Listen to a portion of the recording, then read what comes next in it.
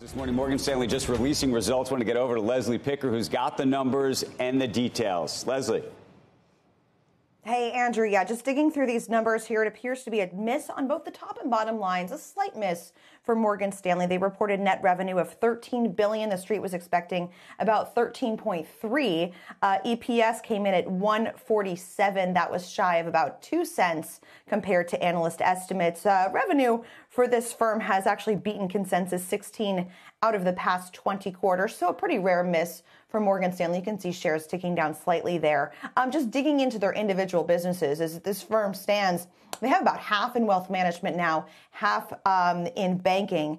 Wealth management actually added $65 billion in net new assets, which is definitely a bright spot, mirrored what we saw with BlackRock yesterday with net new inflows there. In fact, it's about the same number. They also repurchased $2.6 billion worth of shares during the quarter. Now, investment banking revenue down 55% from a year ago.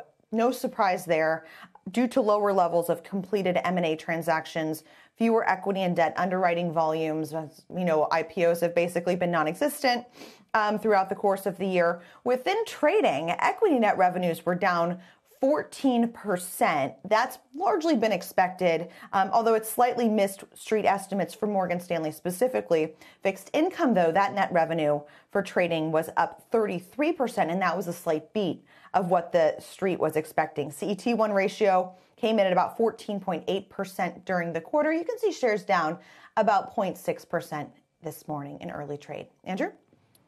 What were you going to say, Joe? No, I was just going to say I wanted to make sure that that's I saw it down a little more than that, but it looks like a real trade, and that's not horrible yet at this point, Leslie, given that you mentioned that there was a slight miss on both, but the stock taking it in stride, at least so far, and I think it is trading. Those are real trades right now. Right?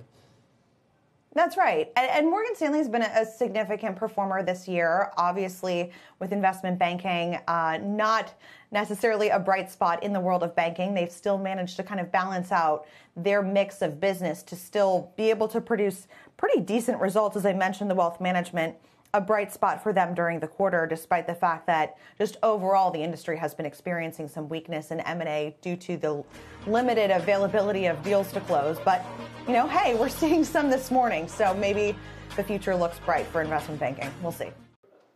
Shepard Smith here. Thanks for watching CNBC on YouTube.